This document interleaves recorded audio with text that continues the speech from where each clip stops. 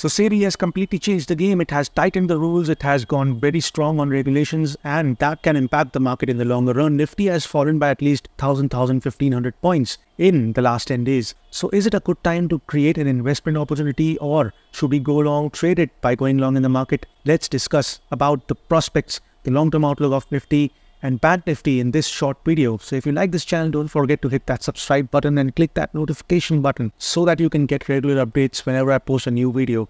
So in the last few weeks, Nifty has gone from 24,000 to 26,000. This was the whole rally. It was covered in a very short period of time, and now it has come to the levels of 25,000. So this is a 50% area. You can see here a bull trend going on. The 50% zone is where you can find some sort of buying. A lot of buyers get excited at the 50% area. So the 50% between 24, 26, around 25,000. And there you can see a lot of consolidation, a lot of buying happening, which is coinciding with the short-term support. As you can see, the market is getting a lot of buying at this zone. This is a very crucial zone, and the market is finding some sort of support at this particular area. But there are a few things you need to keep in mind before trading this market.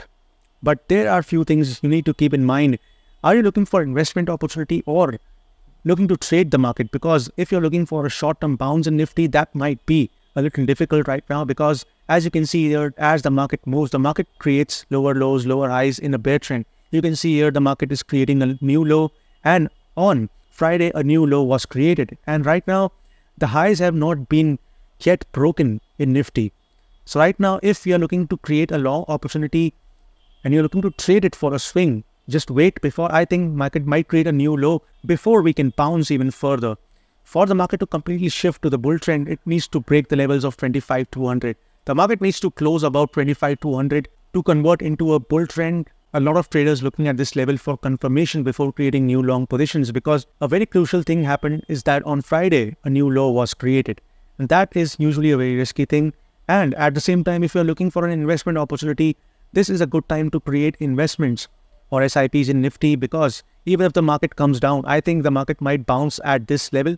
The market might come at 24,000 and just bounce from these levels, because in the longer term outlook, in the next 3 or 4 months or 6 months, the market might create a new high in the coming few days. The market is overall bullish if you look at weekly outlook. If we go on the weekly chart, the market bounced because the market found a lot of buyers at the 20 moving average. You can see here 20 moving average is a very crucial zone where a lot of people are interested on the weekly charts. The market found support at the 20 EMA in Nifty, and whenever it's testing the 20 moving average, it's getting a lot of buying. You can see at this point of time, reverse sharply, this point of time, reverse sharply, and at this point of time also, I think it might reverse sharply. This is one of the possibilities in Nifty, but at the same time, the market might also consolidate a bit before moving further. So if you are creating a long opportunity, if you're looking for investment opportunities, it's a good buy at the current market price, 24,800. If the price comes down even further, you can add on to your positions, expecting a bounce and testing the new highs of 26,200 or maybe going above that. Because as you can see here, the market is not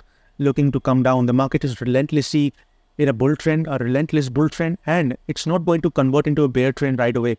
It needs to create a double top. It needs to create a head and shoulders top. The market might move like this before coming down, or this is one of the other possibilities, the market creating a double top before reversing into a bear trend. So that is how prices move on charts. So this is a good price for the investors or people at a longer term outlook. For people looking for a swing opportunity, a long opportunity, it's not a good time to get long. The market might also second push down towards the level of 24,000 before proceeding up further. Because if you look at the heavyweights like Reliance, HDFC Bank, they're all not looking good on the chart. You can see here the breakdown from the support level of 2,800.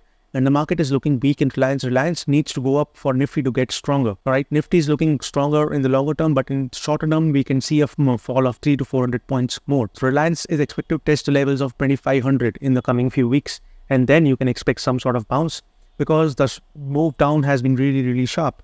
Let's look at Bank Nifty. Talking about Bank Nifty, you can see on the weekly charts, good buying happened. The whole week was very negative, and on the last day, we could see a lot of buying happening in Bank Nifty. As I've already told you, on the daily charts, it has formed a double bottom. You can see a big bullish engulfing bar. You can see the last bar that happened on Friday covered a range of 1,000 points. It completely overshadowed the previous 3 sessions. So if you're looking for a swing opportunity, Bank Nifty can give you a swing opportunity. You just have to go long above the high of this bar. With the stop loss is going to be really far. I think 1,000 point stop loss in Bank Nifty. But that's how it's looking on the charts. The market is looking to form a double bottom, a higher double bottom. If the double bottom gets triggered, the long gets triggered, you can expect Bank Nifty to come and test the levels of 54,000. When talking about Bank Nifty for an investment purpose and for a trading purpose, it looks good in both the cases. And for trading purposes, you have to keep a stop loss, I think, 1,000 points away. That is the drawback of investing or trading Bank Nifty right now, because the average true range is very, very high, but a very convincing bar on the daily time frame, a huge bullish engulfing bar. The market goes up and comes down, then the market might come down and form a pattern of bottoming pattern once again, and then look to go up. So that's how you can approach Bank Nifty. For investment purposes, both Bank Nifty and Nifty are good prices to invest right now. And if the market falls further, you can invest even more, because the overall outlook of Nifty, Bank Nifty is both bullish for the coming few weeks or months. Not for the coming few days, but in the coming few days, you can expect some sort of pullback or consolidation near the support zone, and a good price for investors to create profitable opportunities, because the market is giving you a very fair price to earn a profit. So that's it for today, guys. I hope you liked this video, and if you found this video helpful and valuable, don't forget to click that subscribe button. Thank you very much. I'm signing off.